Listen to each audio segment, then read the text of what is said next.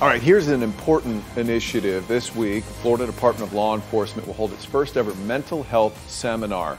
It's free for law enforcement and their spouses. Yeah, and there's a good reason for that, too. In 2021, Florida saw 41 former officers die by suicide. In 2022, that number went up even more. News 6's Catherine Silver tells us about the new push to address mental health in law enforcement.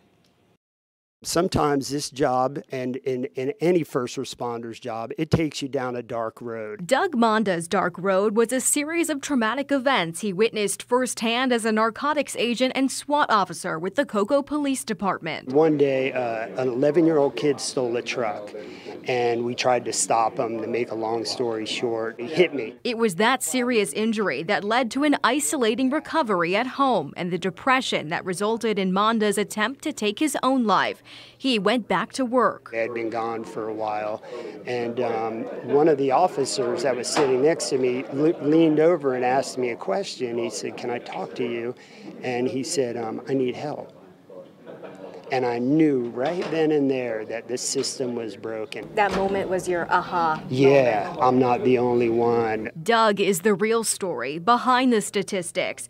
In 2021, 41 current and former officers in Florida died by suicide. The next year, it was 48, and last year, it was 44. So what that tells you is over the last 3 years, a corrections officer, a law enforcement officer, or a probation officer dies by suicide every 8 days. Tuesday, Florida's Department of Law Enforcement presented their solution, the first post-critical incident seminar. This week, they will host 35 officers and their families for 3 days of counseling and peer support.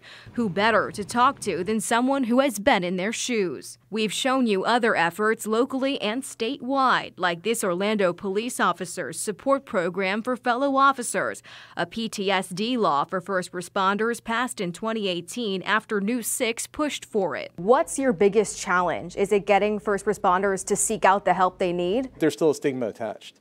And what changes that is having our first post-critical incident seminar. Monda says he knows programs like this get results.